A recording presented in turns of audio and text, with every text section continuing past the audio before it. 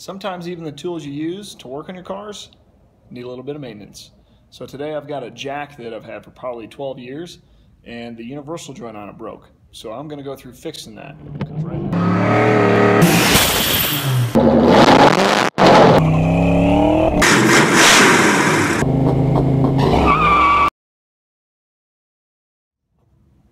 Alright guys, so this is my old, very old, probably 12-year-old Craftsman jack. I can't remember what the model number is. It's a 5240 if I remember correctly. So what happened, if you can see that, right in there, right here is where the universal joint goes. And then your handle goes in here and it's supposed to spin this guy right here.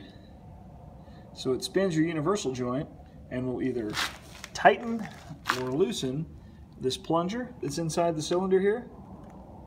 You see that little hole where I took it out of? So what that does is it either traps the pressure so it can't get out, or relieves the pressure so your jack will go down. So when you crank your jack handle all the way to the right, this little guy spins. It'll tighten this up so the pressure stays in the cylinder, and then it'll raise your jack up when you pump the handle. So what happened was when I was tightening it last time, this universal joint broke, and it's got a lot of time on it. It was probably from me over tightening it when I was using the jack, but at any rate, so it broke.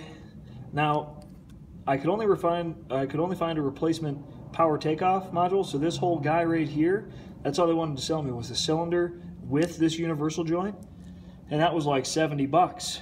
Well, so back in the day, I think I paid $179 for this jack, if I remember right. That was a while ago.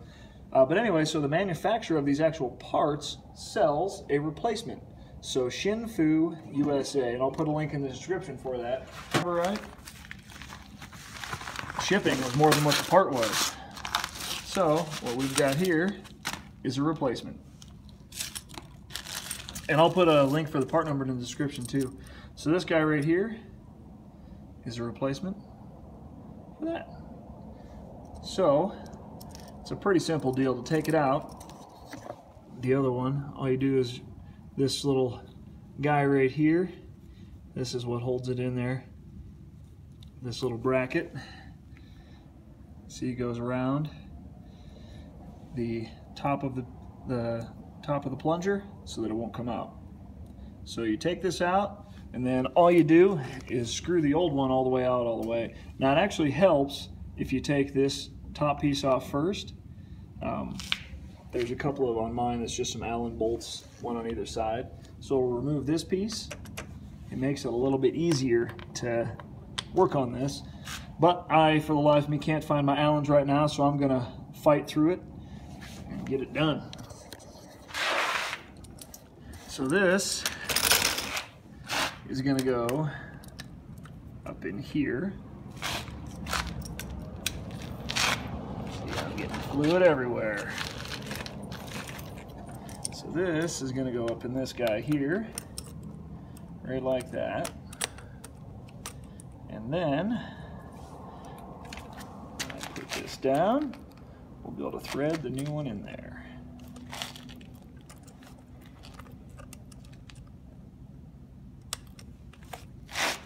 Trying to do this one-handed isn't very easy. Go ahead and set the camera down so you guys can hopefully see this and I can work on it. All right, that's better. Put this under here to catch some of my fluid.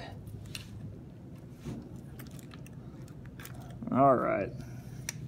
So this will go right down in here, and it just threads in there.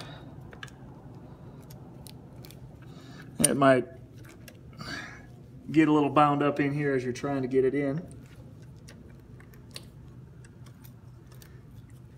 So what I'm doing is just kind of laying this back.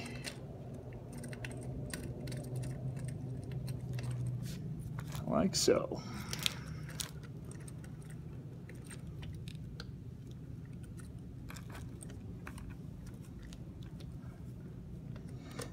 There was a little bit of resistance on that O-ring, so I had to push that by where it seats to first, and then this just screws down in there.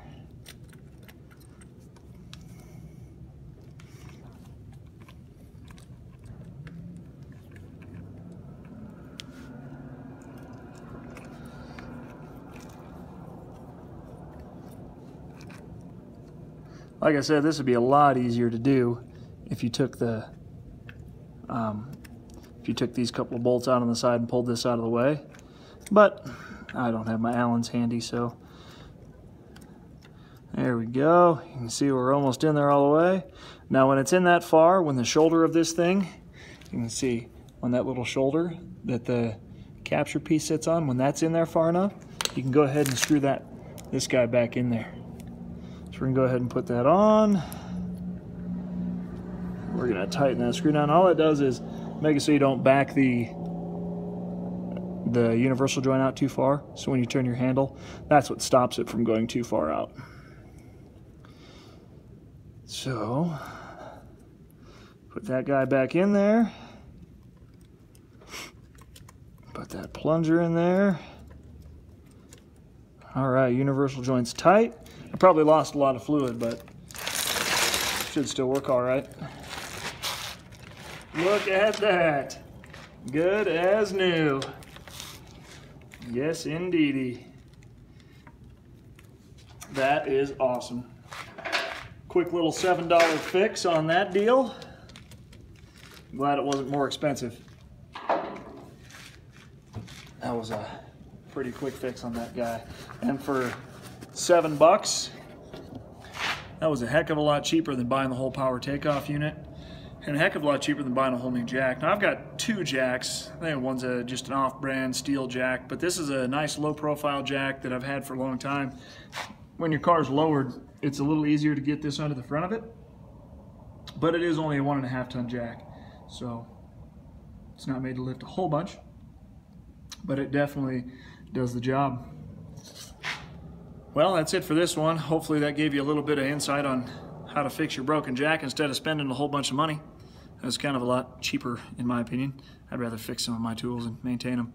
So the other good point is that since that universal joint, this one's probably not made as well as the other one, but when you do tighten your jack handle and loosen your jack handle, it doesn't have to be that tight, and you don't have to crank it all the way loose. If you crank it too loose, see like I've got right there, that little pin bent up a little bit, then that will actually come out a little bit and you'll leak fluid there.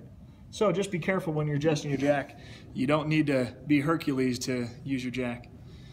Have a good one, and we'll catch you next time.